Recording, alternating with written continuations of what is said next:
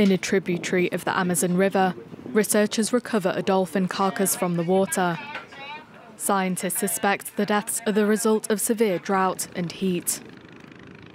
The water temperature was very high on the day that 70 carcasses appeared. At certain moments, it exceeded 39 degrees Celsius.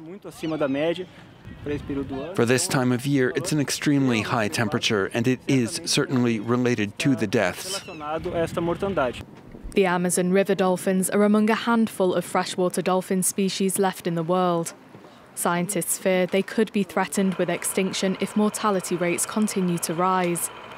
Extreme drought in the Amazon region has affected the rivers, which are the life support of thousands of inhabitants.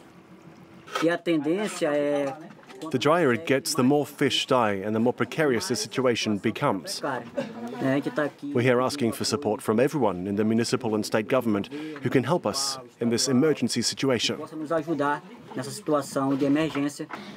We used to drink the water, but because it's polluted, we can't drink it. We're getting water by bringing it from the city where my father travels to.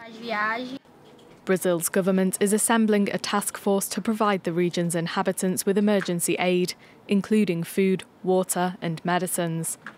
According to weather experts, the impact of the drought has been greater than usual as a result of the El Niño phenomenon combined with human-caused climate change.